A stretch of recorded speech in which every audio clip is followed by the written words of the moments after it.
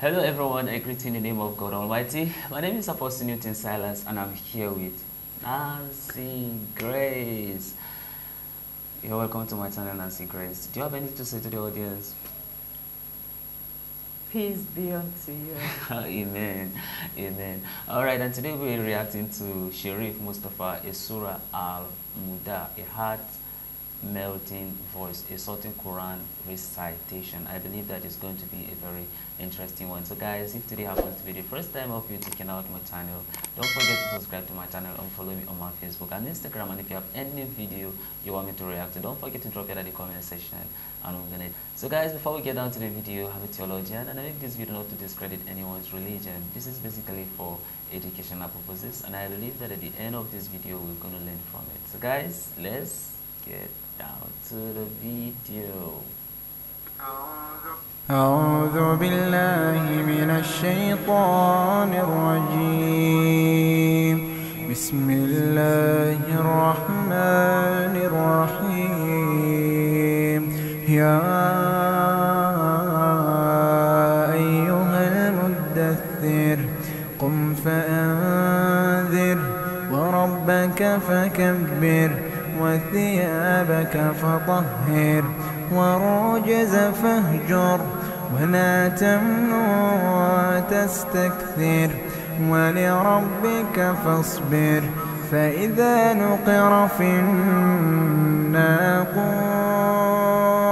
فذلك يومئذ يوم عسير على الكافرين غير يسير.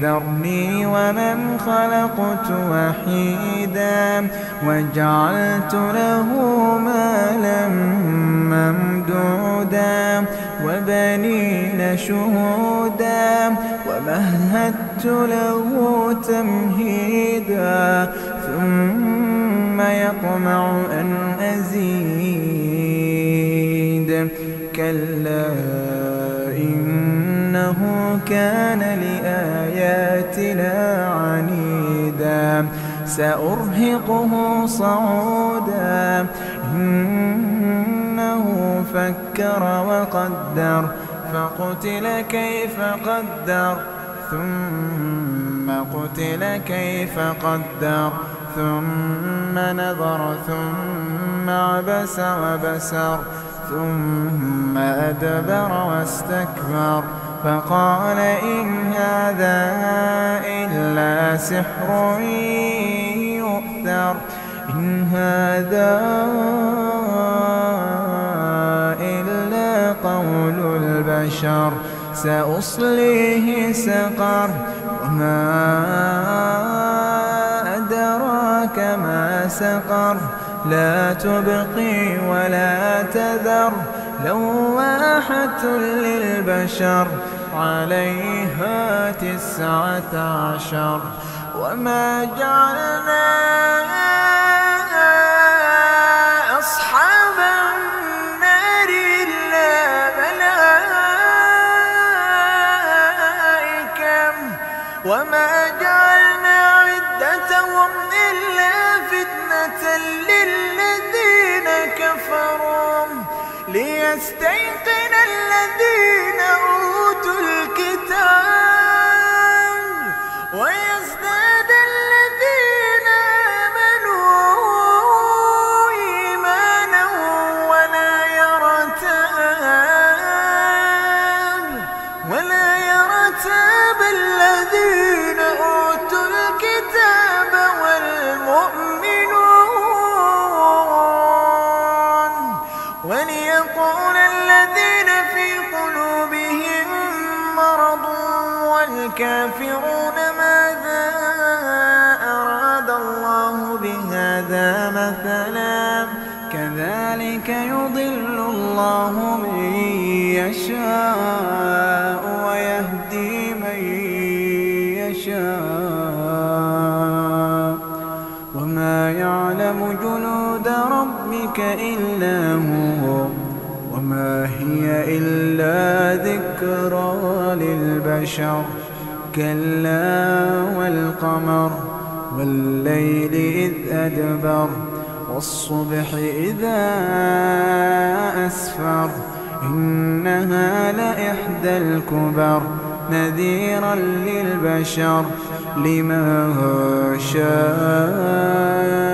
منكم أن يتقدم أو يتأخر كل نفس بما كسبت رهينة إلا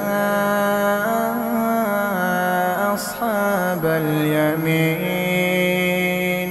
في جنات يتساءلون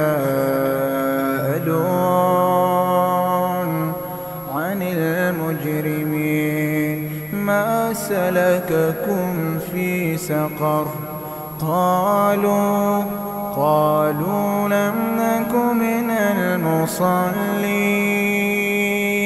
ولم نك نطعم المسكين وكنا نخوض مع الخائضين وكنا نكذب بيوم الدين حتى أتانا اليقين فما تنفعهم شفاعة الشافعين فما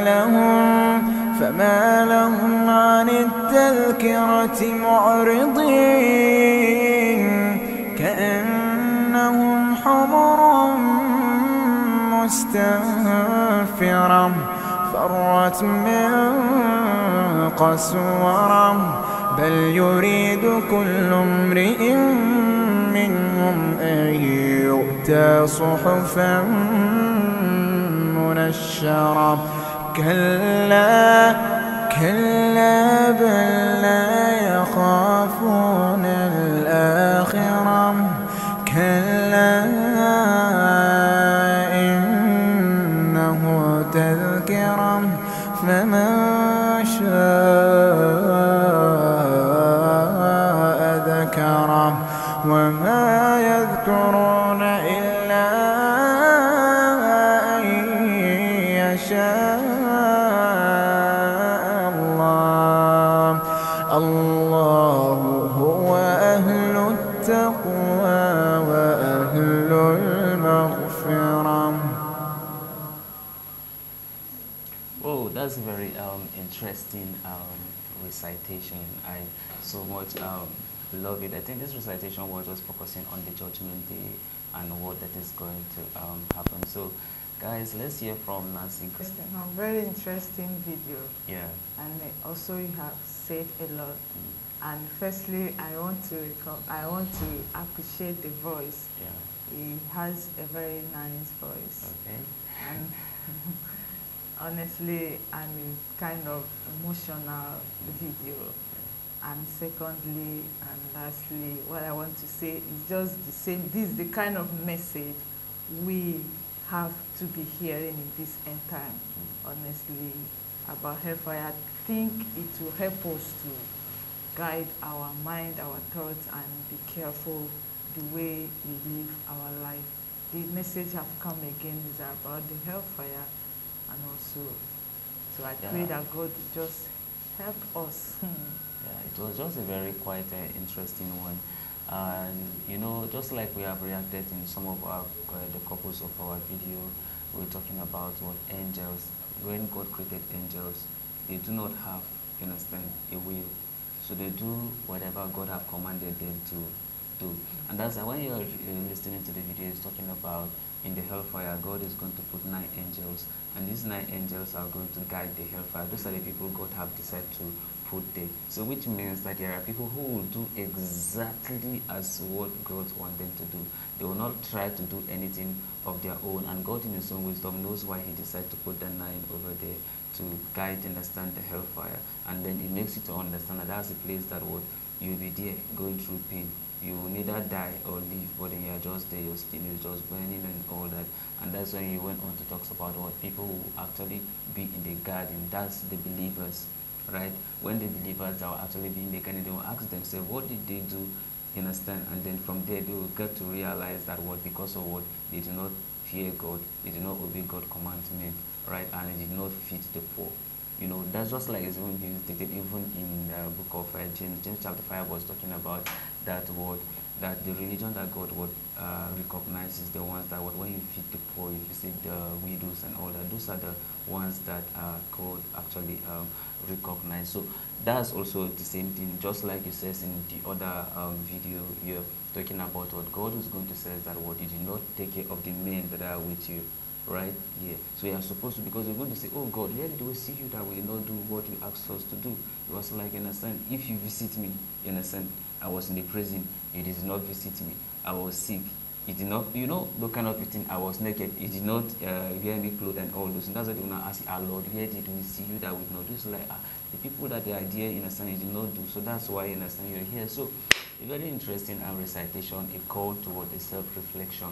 And the video makes us to understand that God did that so that the number of the believers can actually increase. But the kind of world we have actually find ourselves right now, it shows that what the number of the disbelievers are actually much. And in one of our video that we were learning, he was talking about that God will destroy both the righteous and the unrighteous when the number of the unrighteous supersedes the number of the righteous. God is going to destroy it. And we could also see example of the Sodom and Gomorrah, when God was even asking Lord that, can you be able to even get even 10, can you even get even just 10 people? If you can be able to like get just 10 righteous people, then I will say, but then you will not be able to. So it's a very scary one, and it's a place that none of us will wish to be in, and I believe that we have actually learned from this recitation. So guys, this is the end of our video. If you like our reaction, if you like, share and subscribe. And if you have any video you want us to react to, don't forget to drop it in the comment section and we're going to check it out. So guys, remain blessed.